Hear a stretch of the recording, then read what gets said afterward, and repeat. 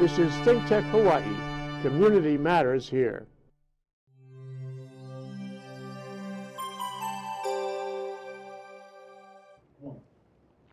Aloha. I'm Marsha Joyner, and this is Community Matters.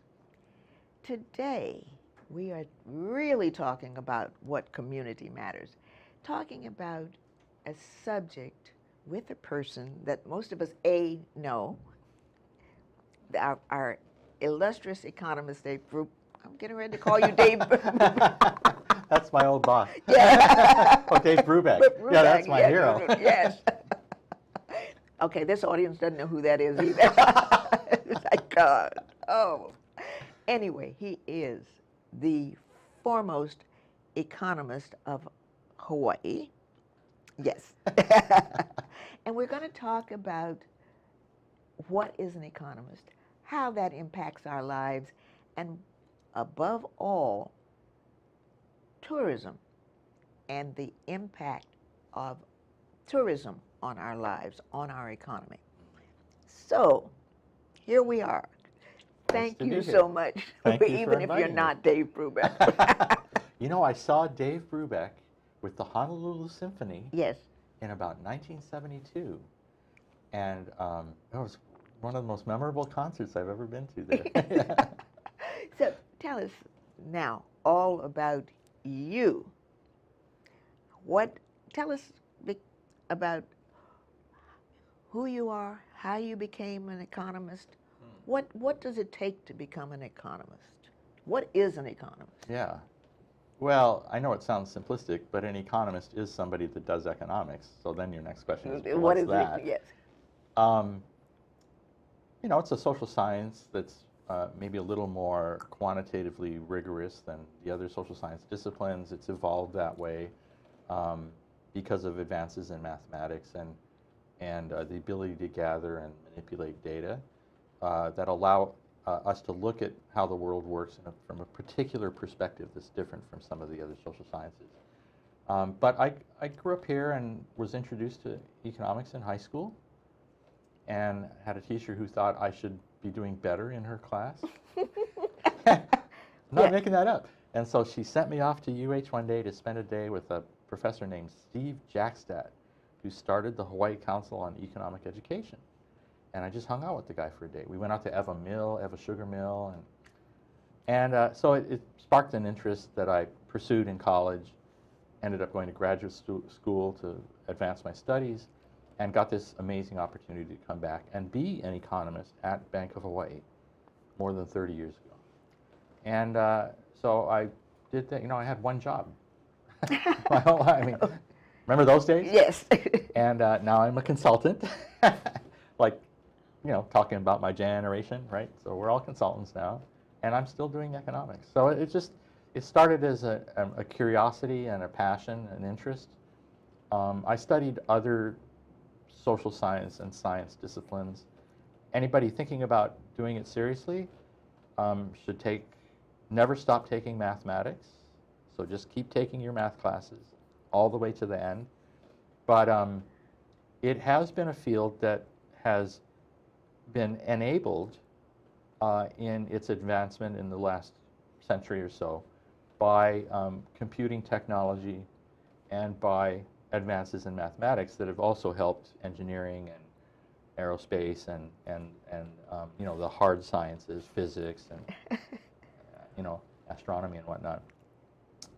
So I love it. It's quantitative. It's a different way of thinking about the world. It's a perspective that isn't commonly cultivated.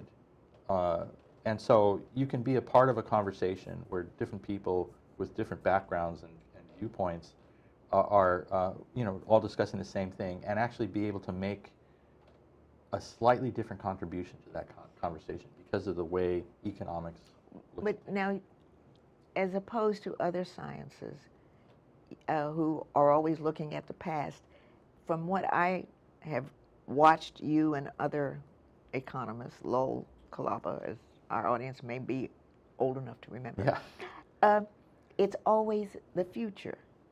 Well, people's interest is always the future. I mean, but listening to economists when they talk about where the state is going, where Yeah. we are. It's always is it always the future? Well, so the dirty secret is that we spend all of our time trying to understand the past because we have all this great data to work with. But it does enable one to say something about the future, not entirely accurate, but it's a little like weather forecasting. You know, we can pretty much tell from the path of Hurricane Neil that once the hurricane, you're right, they come along the intertropical convergence, and when they get to South Point Big Island, if they turn right, you pretty much know they're coming up Yes. to Oahu and Kauai, right?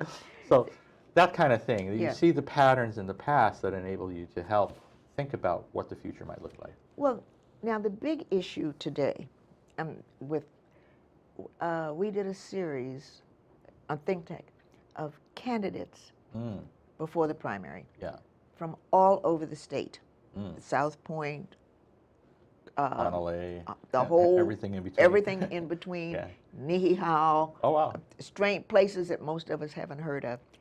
And one of the things that was consistent from every island were the complaints about tourism. Yeah. Now, Because they're making too much money from it, or No. what? No. I'm kidding. no, that if I guess if their income was better, they would. But the congestion, Yeah. the people just everywhere, the lack of spending, and yet there's so many people. Yeah. The highway congestions. The candidate we had, whose area is Hana, Maui, Yeah. and she says the traffic is so bad that if you live in Hana, it takes you 3 hours to get home because of the rented cars. I was going to say, I'm pretty sure it took 3 hours before, but no, I'm kidding. Yeah. No, I understand what you're talking about. So if we have these complaints Yeah. about tourism, Yeah. now, of course, I'm old enough to remember when tourism didn't fill up and everybody wanted the tourists to come because of the money Right. that they spent. They built high-end hotels to accommodate the tourists. Yeah. And now tourists they don't stay in Waikiki. So, Well, they actually do, but there's even more of them than there are rooms in Waikiki. Yeah. Yeah. so tell us about the economics of tourism. Yeah. It's a big subject, but I think we can break it down into some pieces that are bite-sized. We're living in a different time in Hawaii now. This is one of the Right. issues. A different time from the one that we grew up in. Yes. And but the first thing you need to understand is that in a place like Hawaii, which is a small, open economy, it's small in a number of dimensions. Not a lot of people, just sort of geographically small. It's also isolated, but it's an open economy. So, for example, North Korea is not an open economy, right? We're open to the rest of the world. Oh, okay. And when you're open to the rest of the world, you have an opportunity to raise your living standard by sourcing goods and services or information from the places that do a really good job producing them and make them cheap. And in exchange, exporting what you do better than they do. So once upon a time, that was sugar and pineapple. Right. Before that, it was whales and sandalwood. Okay, but 200 years later, tourism is our principal export. There's another thing we do in Hawaii that other places don't do, which is provide strategic defensive services to the rest of the United States. But that's about half the size of tourism. It's probably the number 2 most important export, but we're not talking about that today. And so tourism has grown to be about 15 to 20% of gross domestic product in Hawaii, and that's a large share of any economy. But for small open economies, it's not that unusual for one thing to be relatively large. So for example, if you grew up in a steel town in Pennsylvania, or you lived in the Motor City in Detroit, I'm pretty sure automobile manufacturing was 20% of Detroit's Yes. GDP. And so it's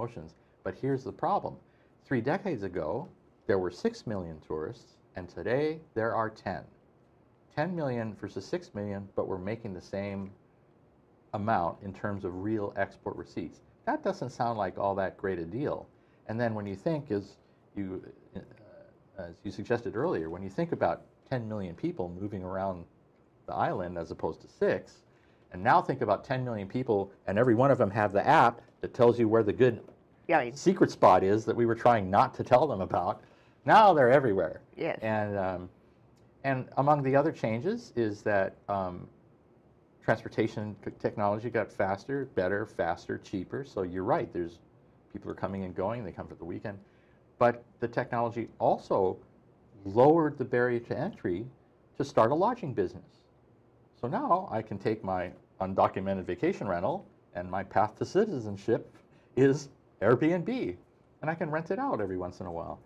So is that a good thing? Is that a bad thing? Oh, there are good and bad things about it.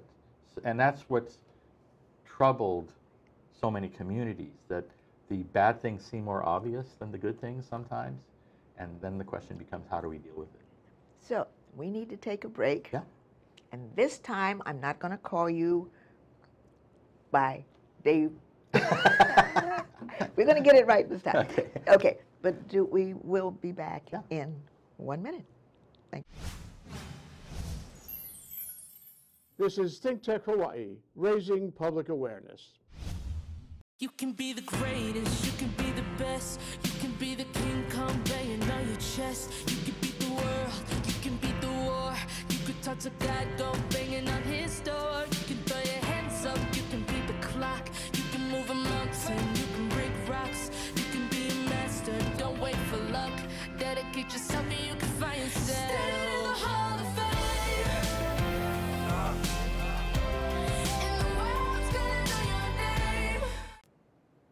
Hello, I'm Yukari Kunisue. I'm your host of the new Japanese language show on ThinkTech Hawaii called Konnichiwa Hawaii, broadcasting live every other Monday at 2 p.m. Please join us where we discuss important and useful information for the Japanese language community in Hawaii.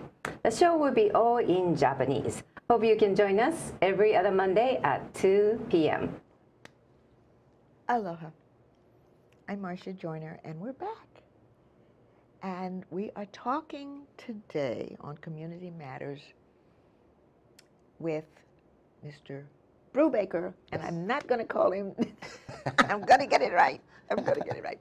He is our resident economist, one of those people that seems to understand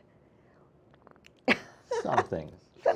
He seems to understand how the economy works and doesn't work, the cost of tourism, what we get from tourism, what we don't get from tourism, and how our economy, how our state fares with economy of tourism, and what should we do? Where should we go from here? Yeah.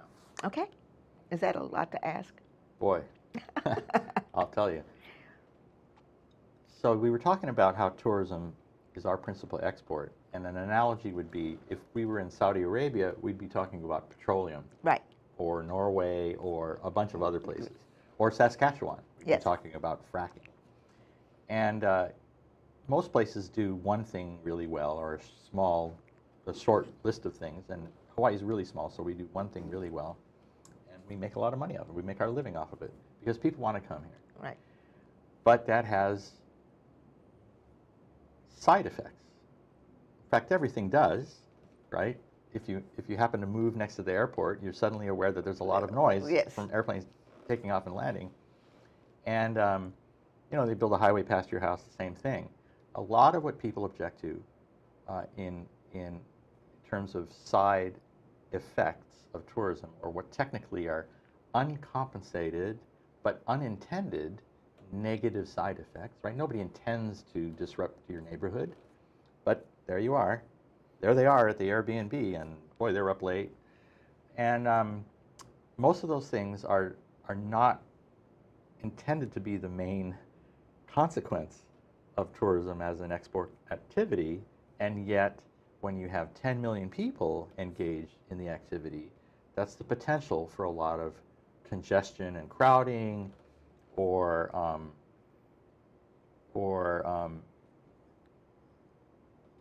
evolutionary drift in popular culture that maybe the host community wasn't entirely prepared for or comfortable with.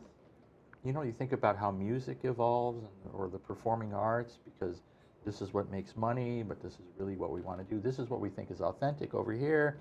This is what the audience is willing to pay for. So these are more subtle challenges that arise. And you see them in many tourism destinations for all kind of the same reasons. The short list is congestion and crowding, and then some kind of erosion or undermining of host culture, authenticity. Is this worldwide?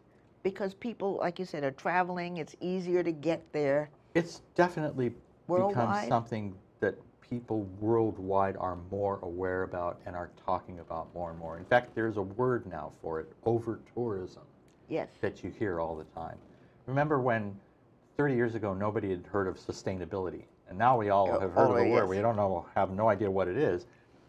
And by the way, my friend taught me this: resilience is Yes, the new next- sustainability. Yes, that's the next one. Yes. But overtourism has become popularized as a kind of conceptual umbrella under which all of these problems fall. And so it's important to understand what part of those problems is attributable to tourism and is manageable, or that we can mitigate through tourism management protocols and whatnot, and what part of it might have happened anyway. I'll give you a perfect example. You may be shocked to find out, as I was when I was asked to look into it, that the number of registered motor vehicles in Hawaii per person has tripled since statehood. Yes. First time I found that out, I nearly fell on my chair. I mean, let me get this straight. The number of cars and trucks in Hawaii has grown 3 times as fast as the number of people. So I'm thinking there was going to be a congestion problem, Yes. And whether or not we had. and you look at how many of them are one person in the car, Well, we could Yes. go on and on about that. and then how many of them are rented cars. Now, it used to be, early days of Yeah, tourism, yeah. you knew it was a rented car because it said so, until people started breaking into those Ah, cars. right. And then they stopped identifying them as rented cars. Yeah. But all of the Ford convertibles are rented cars. All of the red Mustang Yeah, convertibles. those are- yes. Yes. So, Yeah. but when you look at these things, Yeah, and that this is a cost of tourism, is the impact it has Yeah. on our daily lives. yeah. So How first can we manage how do we that? manage it? So first, it's important to recognize that we probably would have had congestion anyway, and part of what you're talking about is a consequence of how the structure of the industry evolved in different places. So for example, on Oahu, the structure of the industry evolved so that an urban destination, Waikiki, tall buildings, that means you cram a lot of people, was associated with professional mass transit, group, and package travel services provided. Yeah. So when you look at the rental car facility at Honolulu International Airport, the thing was small. Mm-hmm. You know what I mean? But on the neighbor islands, all the resorts are located as far from the airport as it seems like you could possibly get, and the people traveling to those destinations are independent travelers who are more likely to drive. So you have a very different outcome on the neighbor islands where everybody has to have a car, and then they have to drive all the way down to Wailea. They got all the way to Honolulu or Princeville from the other side of the island, and that almost guarantees congestion problems Congestion, yeah. in a place which only has 2-lane roads and blah blah blah. So you'll have a different set of solutions for those types of destinations than you'll have in an urban destination that can conceive of mass transit and other mobility, intermodality interventions to mitigate these problems. But then there's a deeper problem, which is that it's not just the tourists. We're all driving around. You Yes. go around my neighborhood, Yes. and there's cars everywhere, and Everywhere. pickup trucks, like Yes. pickup trucks everywhere, which suggests to me as an economist that it's too cheap to drive. And so this is an important, What do you mean too it's cheap? too cheap to drive. How much do you pay to emit atmospheric carbon into the atmosphere when Okay. you drive around in your Ford F-150? Answer, 0. So let me get this straight. I drive around in my Ford F-150, I emit 15, 17 tons of atmospheric carbon per year for nothing. How much does it cost you to drive through the polytunnel at 7 a.m. in the morning along with half of Windward Oahu? Yes. Answer, nothing. Well, not exactly. If you're going through the H1, H2 merge Well, at 7 a.m. in the morning, that's a the cost you're paying is the amount of time The time. you have to wait because there's some guy in front of you, just like you impose the cost on somebody behind you by being in the next place. So there are interventions. Road pricing would be one. Taxing carbon emissions or making a market for atmospheric greenhouse gas emissions where we all have to pay to emit, that could reduce congestion whether or not tourism was making a contribution, which in many places it does disproportionately. But a perfect example would be Singapore, where 20 years ago when I was traveling there on business, I realized that they use scanners they scan you as you drive into town, and the closer, there are 5 zones, and the closer you get to downtown, the higher the toll, electronic toll that you pay. You have to buy the right to buy a car, so there's the market for the right to buy a car. So this is something an economist designed, obviously. But if there's too much traffic and there's too much congestion, the first thing an economist will say is not there's too much tourism. The economist will say, well, it's too cheap to drive. Mm-hmm. And now, we talked earlier about how apps, right, smartphone apps, have increased recreational access to residents as well as tourists to the secret spots, the trails, the offshore islands, and the... Right. At the same time that people's recreational preferences have evolved, we live more active lifestyles. We're all going to run the Ironman or something. We'll go hike up to Manoa Falls or something like that. Back in the day, you went to the resort, you played tennis, and you played golf. And the resorts had golf and tennis. Nobody went hiking. So recreational, leisure time preferences lifestyle has evolved, and the apps have made access, have increased access. And how much do you pay to hike on a trail? Nothing. So you go up there and stomp around in the mud and increase the erosion and park your pickup truck on the top of the hill. And so, yeah, my sense is that some of these problems we're talking about, some of the side effects, the congestion, the environmental degradation, the cultural erosion, are maybe not unique to tourism. And we should be thinking about solutions for them anyway, which may involve pricing, which may involve using technology so that you go on your app and you make a reservation. I'm going to hike on the trail at 10 a.m. on Saturday morning, which is the time everybody else wants to be on the trail, so it's more costly. I mean, when I go to the movies, I go to my app, I pick my seat, I pay for my ticket, and then I show up at the movie. So these are things that we could do now. Mitigating the ones that are associated with tourism probably involves a mix of solutions that would apply to everybody on the road, as well as solutions that are specific to tourism. And about those, I'm not as well informed, but I'm convinced that there are many people, professionals in the industry in particular, who have the expertise to come up with, to help craft for public decision makers and others, solutions that will help resolve the community concerns that have arisen, and without going